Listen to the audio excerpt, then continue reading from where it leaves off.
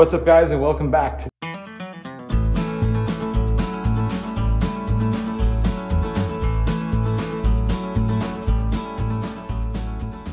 Today is day one of starting our electrical on our new building. We start at the point where we're going to install it and work my way back. I wanted a full-size board or a larger piece of wood that I can mount other things to. Maybe a fire extinguisher, a router for Wi-Fi if I need it, the panel itself, another service outlet, switches, anything you might need.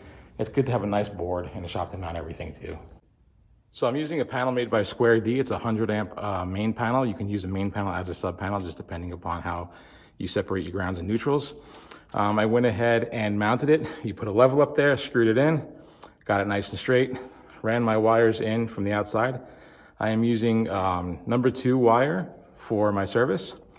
This is going to be a 70 amp service in this building because it's a long run. I was initially going to do 100, but it's overkill for what I'm planning on doing in here. One thing to take note of, guys, on the sub panels, your neutral wire, which is notated by these white stripes here, and your grounds cannot be bonded. In sub panel, that can't happen, so our grounds are completely separate and isolated from our neutral. This is the ground wire coming from our feed, from our main panel at the house. And this is a number 6 ground that we're going to attach to a ground rod that we're about to pound in outside. And I've got a neat trick to pound in a ground rod, and I'll show you that in a second. So here is our main service entrance. Most people just go straight to the building with a pair of plastic straps, or they call them 2-hole straps. I used a piece of Unistrut, or affectionately called Kindorf, depending upon the manufacturer's name.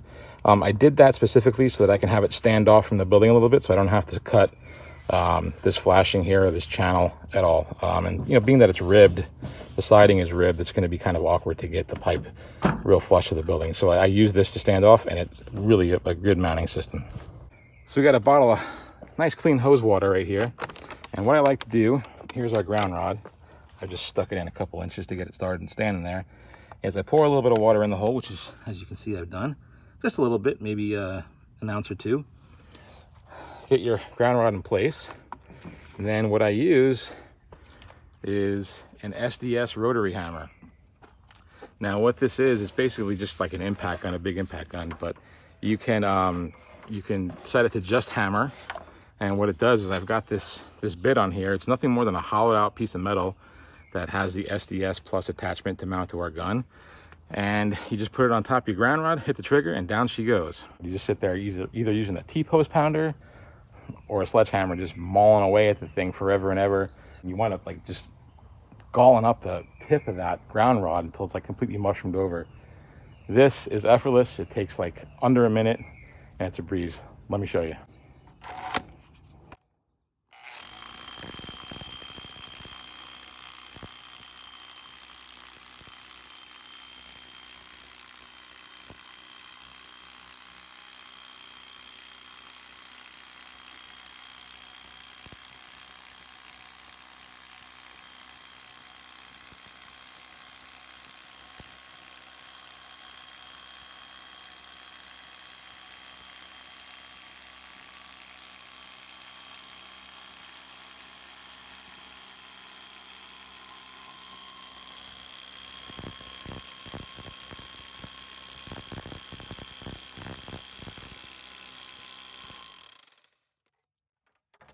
All right, so that's as far down as I can reach from the ladder. So by looking at the last clip, it took about 39 seconds to get that far down. We have about 3 feet left sticking up in this nice hard red clay. Let's get this down the rest of the way.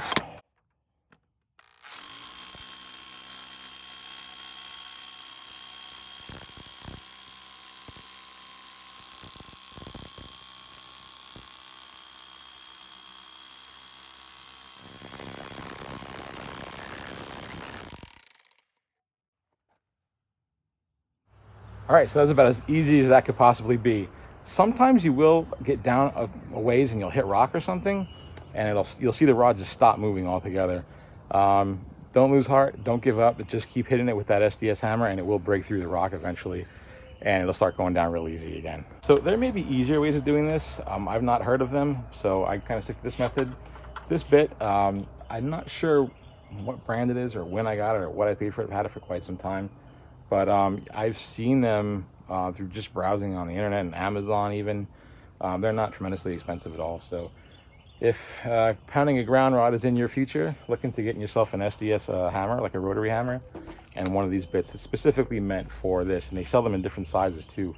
I think this one is 5/8 to 3/4, which is kind of 5/8 is the common size ground rod. So I think you can get them in 1/2 inch too for the thinner ground rods. So some of you guys might be wondering, well, I saw ground coming in from your 4-wire feed. It had that green wire on there, which is ground. Yes, that's true. Why do I have to put a ground rod at the building if it's already connected to ground? Well, local code calls for a separate ground rod when you have an outbuilding or a shed or anywhere you're running power to. In some municipalities, you actually have to have 2 ground rods.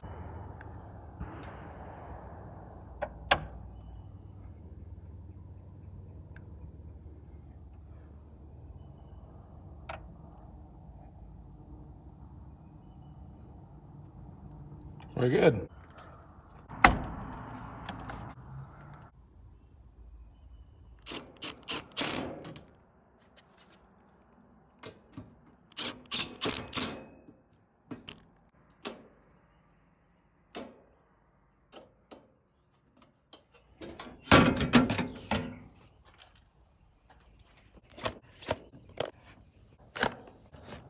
All right, so our electric service to our shop is complete.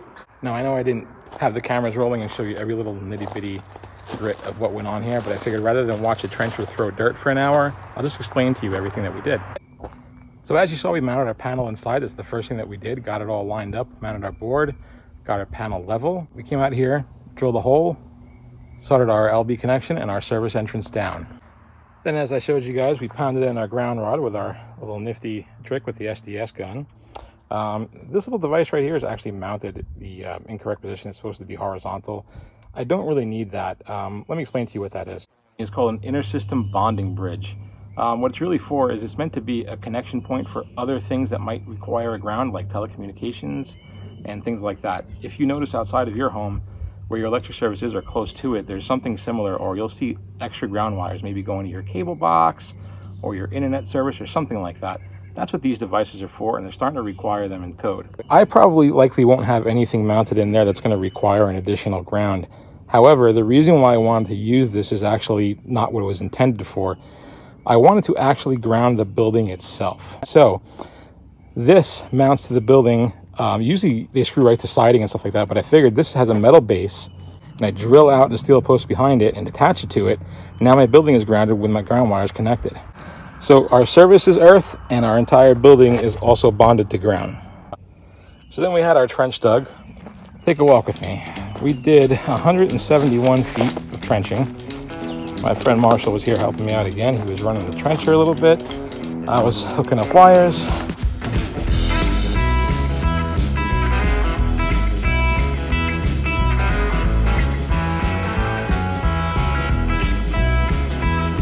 So we popped up right there into what I call a Wegman box. It's actually just an 8x4 inch box, or a splice box, if you will. If I ever need to do anything or access this wire or pull something or get to it, I have an access point right in the middle of the run. It's not necessary, you didn't have to do it. I just wanted it there for peace of mind. So from there, we ran along the side of our house, behind the gutter, up over the AC, and tapped right into our service panel, which actually has half of it is an exterior load center, which came in really handy. As I was working over here, and I show you my prehistoric air conditioning unit, I noticed this guy who has been, let me see if I can get you to focus. Mr. Frog. There he goes. This little frog has been hanging out on that fan blade all day long. Well, not all day, but as long as I've been here. You haven't moved one bit, have you, dude? So a little bit more about the service. I installed a 70 amp breaker here for the shop. Why? You have a 100 amp panel over there, but a 70 amp breaker here. Well, I was actually talking to one of my electrician friends about this, and I haven't done this work in a long time, so I kind of slipped my mind. But when you have a run this long, I ran number 2 wire, and when you start running over a long distance, you can have what's called voltage drop. So this wire is good for 90 amps. It's rated for 90 amps, but why don't I put a 90 amp breaker? Voltage drop. If I have a 70 amp breaker, you do your voltage calculation, and that gives us exactly what we need over there. The 100 amp switch on that load center, that electric panel, you have to disregard what it says on it. It's just to disconnect. It's just to turn the panel off. There's not 100 amps there. The breaker protects the wire, and we have a 70 amp breaker here installed that protects our run all the way to the shop, and it's more than enough amperage that I'm ever going to need in that shop. Now, a lot of people tend to go really overkill when they're doing an electric service, or a shop or a garage or something like that. They always want 100 amp, 200 amp. That's necessary if you have heavy production work going on. People always say, well, I'm running a welder. Well, what kind of welder are you running? Are you running a little Miller 215 welder like I have? It is a 240 volt welder, but what kind of welding are you doing? I'm doing hobby welding. I'm doing fabrication, stuff like that. I'm not doing heavy production welding where you're welding for minutes and minutes and minutes at a time, and you're on that trigger and you're consuming a lot of energy. Regular little welders, you're fine. It's just not going to consume that much energy. Not that there's anything wrong with installing a larger service than you think you're going to need. That's fine too. I just know what I'm going to use. I know that at 70 amps I'm going to have more than enough available. Oh, one more thing before I forget, because I know I might get asked in the questions. Why did I run the electric service so close to the ground, especially over here? The ground is sloped, so it looks higher this way. Why did I run it so close to the ground? Great question. The reason is this window right here is our eating kitchen. There is talks of expanding this and making a formal dining room coming out here and coming out here, maybe like a 12 by 15 or something like that. Blowing that whole thing out and building a formal dining room. So that's something we're talking about doing. Not yet, YouTube. Don't get excited. My bank account's still very angry about this shop build. So one day we plan to expand this. Anyway, the floor ends right about there, so I didn't want to have to, if I ran the pipe at that same height or higher, I'd have to relocate this electric service once we start this addition. And so I was just kind of thinking ahead. That's why I ran it low, so that I could just build right around that and not have to disturb it. So that's it. Shop's got power, ready to go. Next step, I think we're gonna probably wire in maybe a porch light or an entryway light. We got some juice, got some safety. We got our exterior light.